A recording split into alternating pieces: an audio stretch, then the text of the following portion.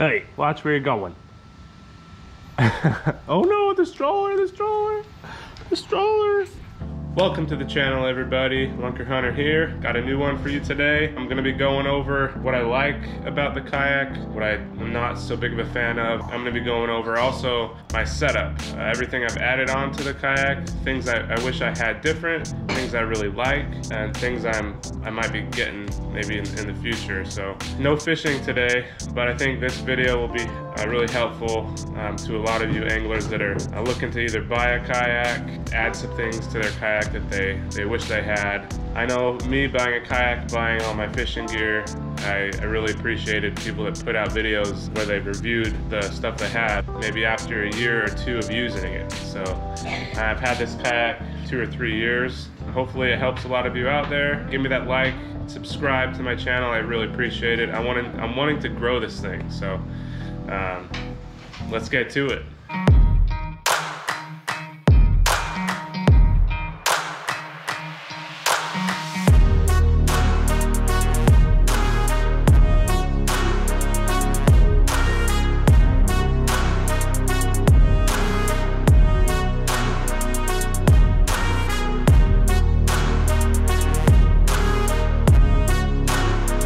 Here's my kayak, everybody. It's a Lifetime Yukon kayak.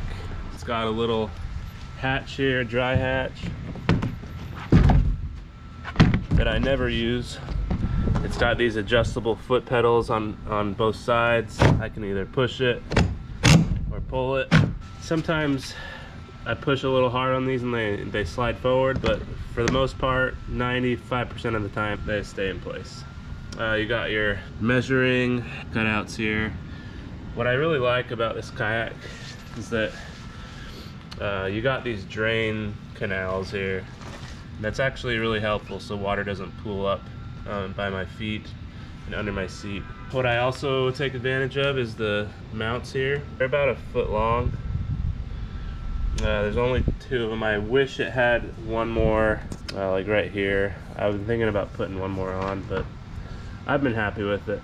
And then it's got a little thing here, attachment, you can put a camera or like a mount whatever you want there. We got rod holders. These rod holders are at an angle, which you'll see later. So actually I don't really use these for poles, but I actually put my camera in this back left one. It's at the back shoulder view. The angle of the PVC when it comes out is out to the side this way. So it's not straight up mounted, it's out to the side, which I really like for the camera angle.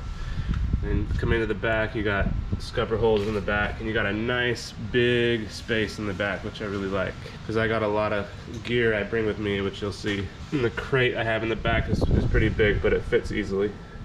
And you got a max weight here, 350. I'm 230, and I stand up on this thing when it's not choppy, and I'm fine. This kayak I think is 11.5 feet long. Something I think could be better on this kayak, it doesn't bother me really because I made a kayak cart that I can put under the kayak to pull it, but there's a little keel wheel here. This whole thing comes off. This wheel is plastic. Right now it doesn't even move because it snapped, but it doesn't bother me because I made my own kayak cart. I actually have a new one that I'll show you guys that today as well. Handles are solid, no issues here at all. I've never had any screws come out. There's 2 on the side here that I use every time I take it out. There's one on the front that I use. Drain plug here, you can pull out and lay it on its side and drain it. But I really don't get any water in this thing, honestly. I got this thing a few years ago on Facebook Marketplace. I got it for a steal of a deal. I think at Walmart, I think it's like $350, $400. You wanna get in? Oh, boats, yeah. Let me show you the bottom really quick. Watch out, bud. Woo! Here's the bottom. Scratches, no issues with leaks, anything. I've hit plenty of rocks, plenty of logs, no big deal. That's what happens sometimes. So now I'm gonna go through how I set up my kayak. Some of these parts are stock, some of them I bought extra to add on. First thing I do, I'll grab my seat. I'll put my seat here. The next thing I grab is something I've bought extra that I really like. Actually, probably my One of my favorite things I bought on this kayak. This is what I'm talking about. I bought these off a person who 3D prints these. I bought it off Facebook. You can find these everywhere. They're they're plastic, but they're solid. I've had no issues. So what these do is they raise the seat up about 2 inches. The back piece is angled a little bit, front piece is straight. They actually go right into these things and just put them on there. Put this one on here. Then these 2 pieces go on the back of the seat here. And in these little things, there's a screw that tightens the thing down, but I just have it a little bit loose and no problems. So I'll put those on both sides. There's 2 settings here. There's a front one and a back one. The back one is higher. It's a higher setting. Snap it in, and I'll make sure the back pieces are lined up. We're good to go. Seat is nice because you can tighten it in the back. So after like 2-3 hours of fishing, this thing will loosen up just a little bit. You'll start kind of reclining a little bit more in the chair. You just pull on them, both of them, just to tighten it up, cinch it up, and you're good to go. Seat's super comfortable. This is a big reason I got this kayak, because of the comfortable seat. Here's a kind of a look at how it is raised. It's like 2.5 inches raised, and it's nice because I can slide my gear under the seat. So next, what I do, I grab a paddle. This is the Ozark Trail paddle. This is the one the guy had. It's the button lock here. Lock it in, and then you strap it in, and it's not moving anywhere. This is my Kayak Cart. This is the kind of the brain of the kayak. That's where all the important stuff goes. I'm gonna leave a link in this video to the video where I made this Kayak Cart. It's super easy, super cheap, and it's been working for me. I have no complaints with this cart. The cart just goes right in, okay? Right there. These are just little bungees. Bought them at Home Depot. One is hooked to the back hole here. I have one on each side. What I do is hook the cart to the back of the bottom of the seat. That's all it is. The reason I do this is when I got all my rods in here, the weight comes back and it would pull, my whole crate would tip over. But with these secured here, that box isn't going anywhere. This kind of has all my soft plastics in it that I need easy access to. It's like I put my scale in here, and then sometimes I just keep my phone in here. Just slides right under the seat. Here's my Garmin Striker 4. Here's my transducer and the transducer mount. These are separate pieces here. I bought this separate and this separate. Loosen this up a little bit. That should just slide right on to that mount. And I put it all the way close to me. Then you tighten that sucker on. Once it's tight, there's a little knob here. When you loosen it, this arm falls down and you put it in the water with this is your transducer. Put it back up, you loosen it up, comes right up, then you tighten it, and it stays right there. Super simple. Now this just pops right in, and then the Garmin just slides right in. This is the transducer wire. In another video, I have made this. This is the dry box for the battery. Okay, this is how I power my fish finder. I'll leave a link for this video as well. This box stays in here. This is full of spinner baits and buzz bait stuff, just stuff that's too big to hold in my tackle boxes. This is my Chesty that I occasionally use. Always gotta have your water. I just keep all my soft plastics in here. I don't bring them all with me, but I just keep them in here in the garage. I'll show you where I put my clips, and I'll show you where I put this. But this is my battery box. It just stays on its side like this, okay? Hopefully I can make this seem as easy as it is. I just clip it in, clip. I run this wire through one of the holes of the crate, under the seat,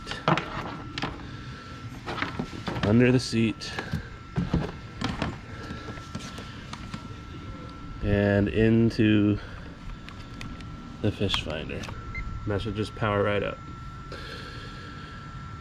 Okay, that wire is just kind of it stays in place. I don't need to clamp it down with anything, and not getting fancy here, just basic simple stuff. It's functional and that works. These are the clippers. I just keep them right here. There's a little clip and I just clip it on to this little rope that's already been installed. This comes on the kayak, that way they don't fall in the water. Tackle boxes in, spinner baits, Chesty mount, water, binoculars. You never know when you need those. I just bought this. I've only used it once and it was pretty nice. It's a paddle holder, slides right on. So there, you just start twisting it and it'll tighten up. What I use that for is this net right here. This is the Frable locking net. It's nice because it slides down and gets shorter when you're driving with it.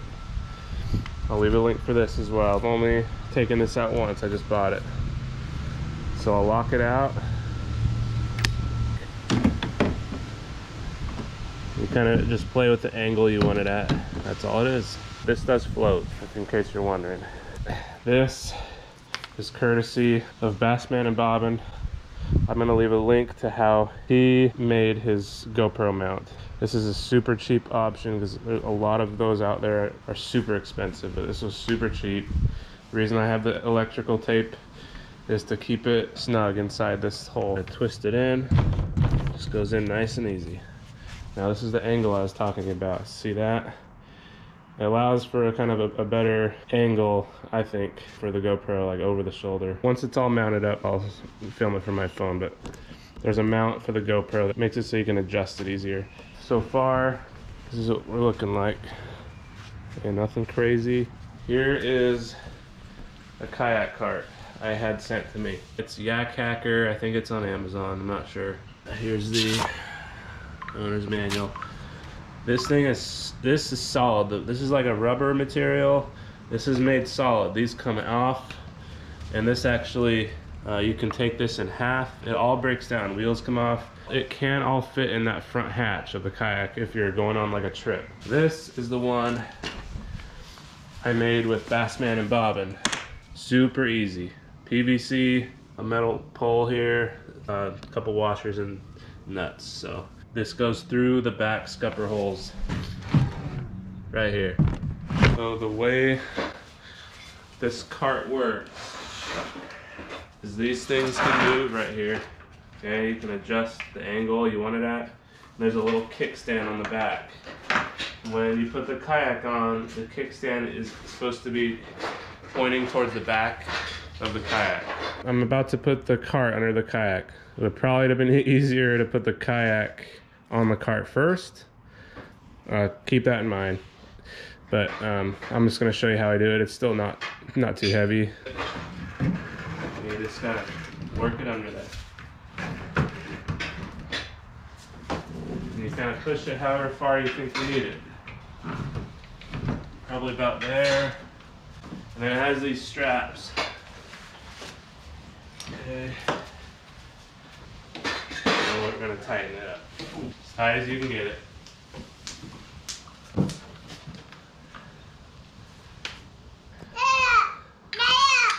Yeah. So we just want to double check that it's straight on there. Put the kickstand up. Looks good to me. One more check, tightening it down. We're good there. It's nice and tight. Just like that.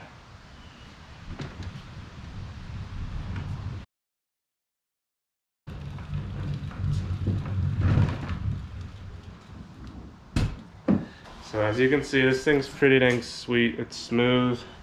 It's easy to pull. It's not heavy when you're pulling it. I recommend the cart. The cart is really good.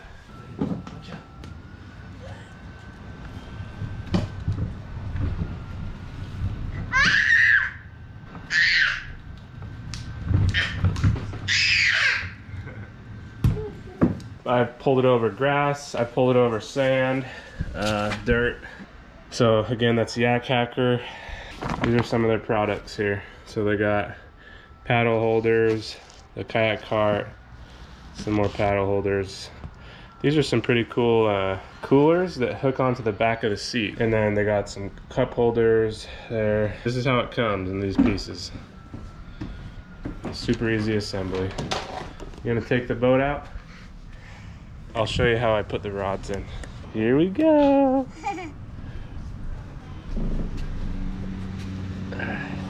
This is how I store my poles. Just bungees with little knots in them. Okay, I got 4 poles here. If they're on the edges, it doesn't bounce around. But if they're in the middle, if you hit a bump, they'll bounce. They fit right over the front shades that fold down.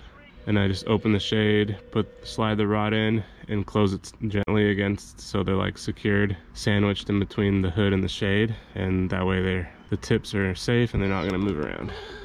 Without the bungees, if I push this a little bit, this whole thing would tip backwards.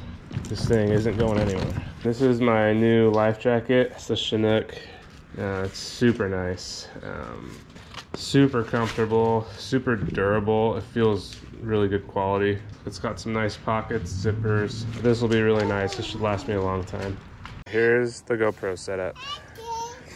This is the little add-on here that is awesome. Has a little ball joint. So this part I bought separate, and this part I bought separate. This part is connected to the GoPro. It comes with the GoPro. I use the Hero 8 Black. So this part is all metal, and then this part's plastic. I wish this part was metal.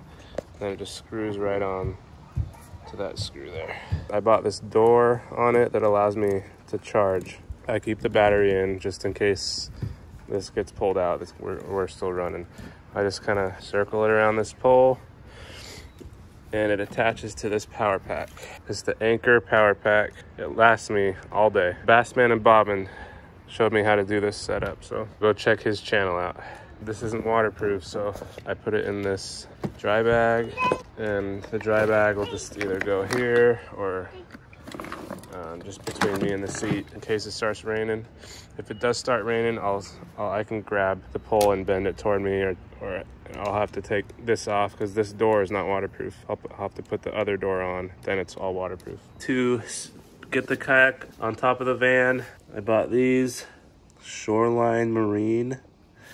This goes under the front hood. This part is looped so you can strap the kayak. This one goes in the back door, the trunk. Put it in, close it so I can secure the back. I secure them on the front and back handles, and just 2 over the middle of the kayak. And I have 4 of these tie downs. I don't get the ones where you can crank them down because I've heard not to do that because you can over tighten them, and if the plastic of the kayak gets hot, it can kind of disfigure the mold of the kayak. Here's the brand here. I got these on Amazon, 1x12. They're the Lashing straps, so super sturdy. I really like those. I never worry that the kayak's not stable on top of the car. There it is. One final look. Eddie. Yep. So if you don't want to break the bank with a Hobie or one of those pedal drive kayaks, even though I'd love to have one of those, that's the dream. This kayak's awesome. Eventually I am gonna have a pedal drive because hands-free fishing in the kayak sounds amazing. One thing I'm gonna do is put a trolling motor on the back of this. But on a budget, man, this kayak's been amazing. 13 fishing Blackout, 13 fishing Fate V3, 13 fishing Fate Black, and the Ugly Stick GX2. What do you think? What do you think? You want to get off? Woo! So there it is. This is the Lifetime Yukon. Hopefully you guys learned a thing or two. Hopefully if you're looking at this kayak, you feel better about buying it. I'd rate this kayak a 9 out of 10. The only thing I complain about is just that it doesn't have pedals, which if you want pedals, you gotta spend an arm and a leg. So it's super light for being a big kayak. If you are picky like me, it's hard for you to buy stuff. Do not feel worried about buying this kayak. There it is, guys.